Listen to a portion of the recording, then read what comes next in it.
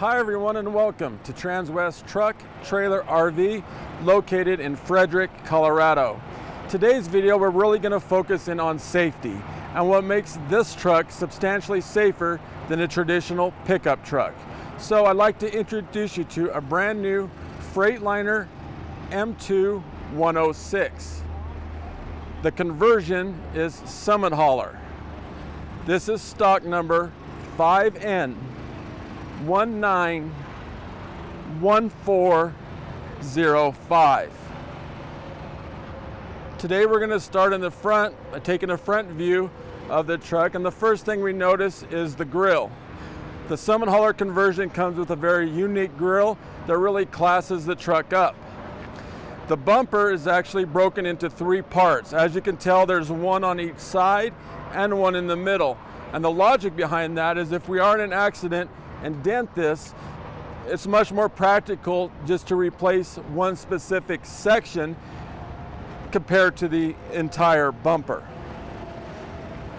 The hood is compressed fiberglass, so that makes the hood a lot tougher and easier to repair. Let's take a look underneath the hood. That is the Cummins 8.9 liter engine. It is coupled with the Allison 3200 TRV transmission. It offers 350 horsepower and 1,150 foot-pounds of torque. Now, as you can see, when it was designed and built, things are color coordinated. So wherever we see yellow is something that you and I can check. For example, right there is where we would check the oil on the vehicle. And as we zoom in across, that's where we would check the coolant level. This is the power steering fluid here. Now, as you'll notice under here, there are a couple of terminals. So if a light gets left on or something happens and the battery dies, right there is where we would jump it. The batteries are located underneath the back seat. So it's a lot easier to jump it right there as opposed to tearing everything apart back there. Now say we're underneath there checking the oil, making sure everything's okay for a big trip, and a gust of wind comes along, that hood's gonna stop. We're not gonna get squished under there. The only way to get the hood down is to manually force it down.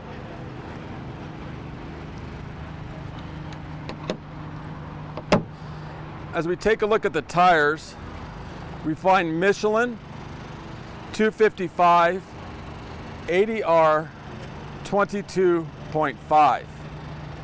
The Summit Hauler comes with tire balancers right there.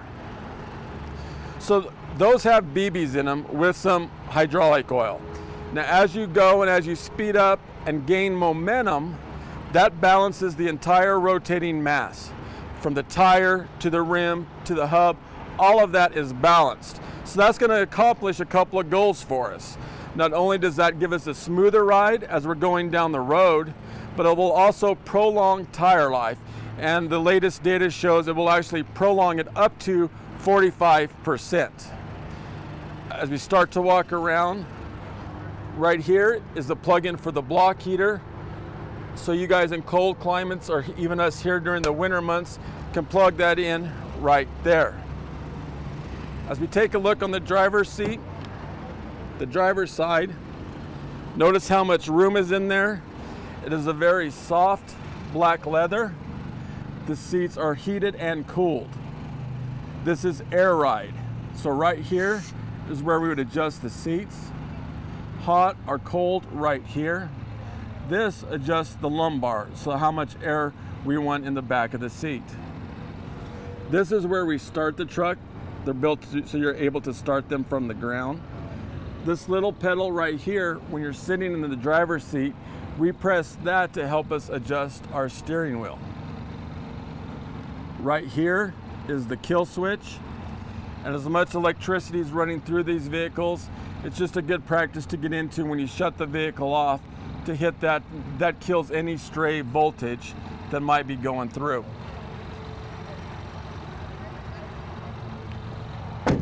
It comes with two 50-gallon fuel tanks, one on each side. they are connected, so as it's sitting here, it balances itself out. But when you go to fuel up the truck, you will need to do that independently. This is the DEF tank that holds 6 gallons. Data is showing us that we're averaging about 400 miles for 1 gallon of DEF. This is a trickle charger underneath here. So for example, in a campground, something like that at night, and we have the lights and the DVD going, we can plug that in, and what that does is help the batteries out. As we take a look in the back seat, you will see that the back seat actually turns down into a bed. Now we can put that back up into a normal seat simply by pushing a button.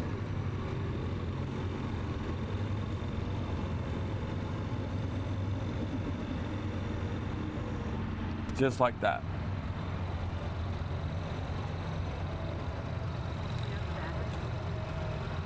The batteries are located right underneath here.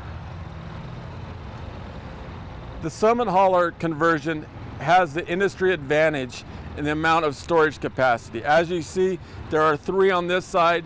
The opposite side matches. As we take a look at the inside,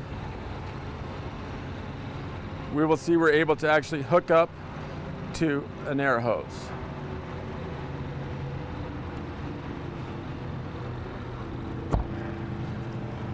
So I did mention that we're going to talk about safety today, and as you can see, we are actually hooked up to an RV trailer. Now this trailer weighs approximately 15,000 pounds. It's really what this truck was designed to do, which makes today's video extremely practical. So with that being said, we have 15,000 pounds pushing us as we go. So let's talk about brakes just for a second.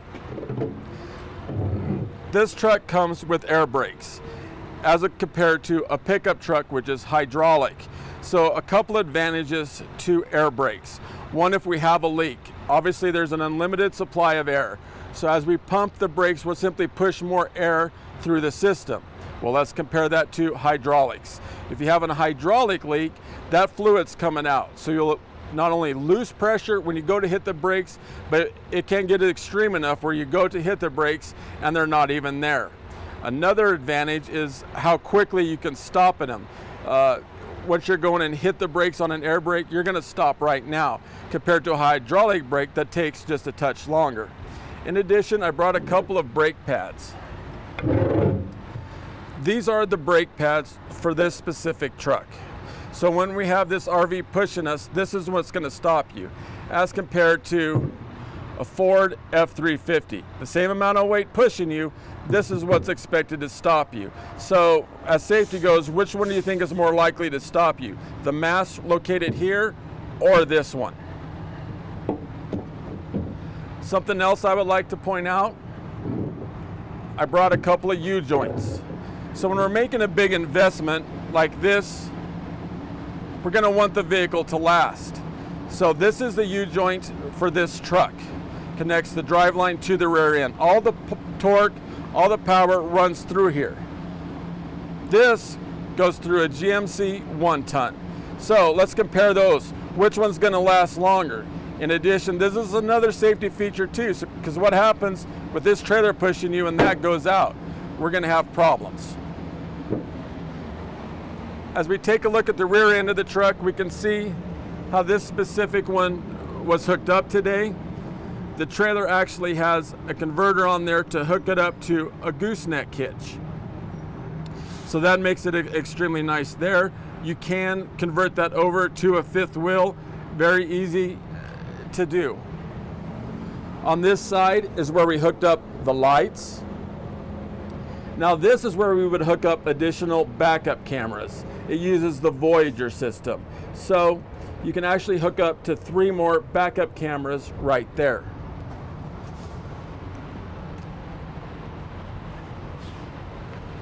Another safety feature to this truck is that Summit Hauler put an additional 800 pounds underneath the axle.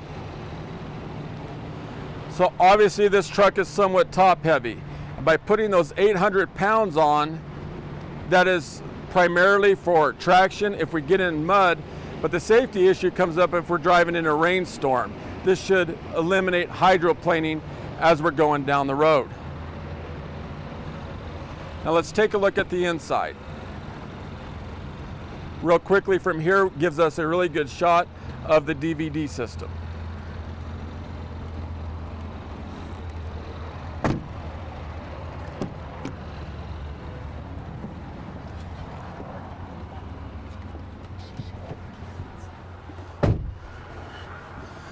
Okay, so when you go to start your new truck, when you turn the key, first turn it on about half and wait for those gauges to go all the way over and all the way back. And the reason for that is if we get in a hurry and start it, it can trip codes that simply don't exist. Now, another safety issue, an advantage that this has over pickups, one is how high we are off the ground.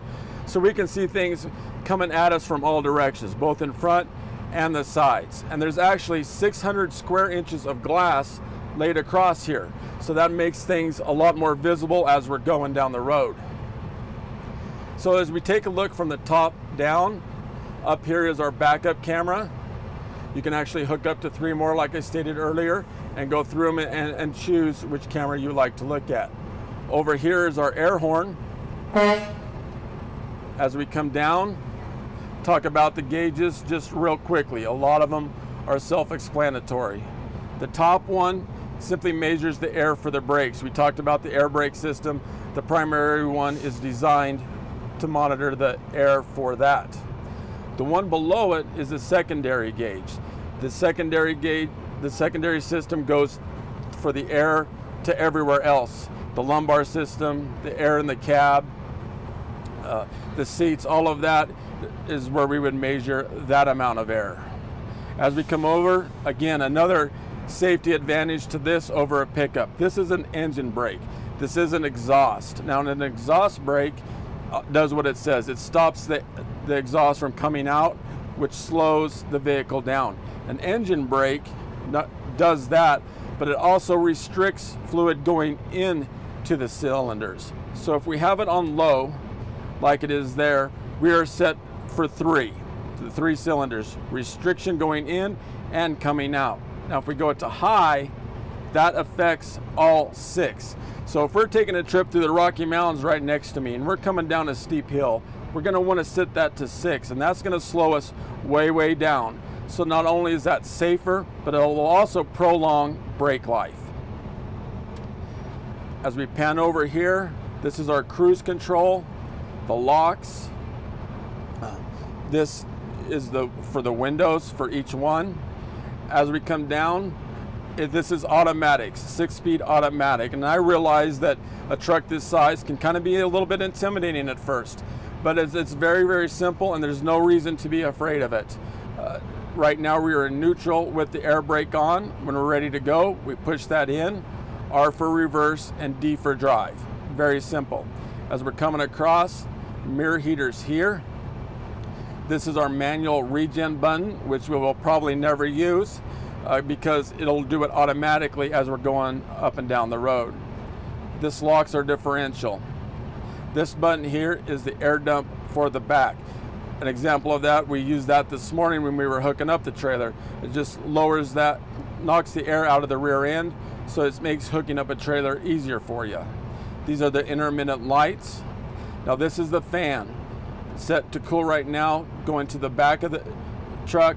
See, right there is the fan. Now we can hook up air brakes right here. This truck does come with glad hands. If you have a trailer that uses air, we'll hook up all of that for you before you leave. And this is our parking brake. And finally, coming down, this is our climate control. Very simple. Colder, hotter, where you want the air to go and how fast you want that fan to run. So a very nice truck. We talked about some safety things today. If you have any questions about this or any of the other vehicles on the lot, please feel free to give me a call. Again, my name is Larry Vickers. I can be reached at 303-684-3404.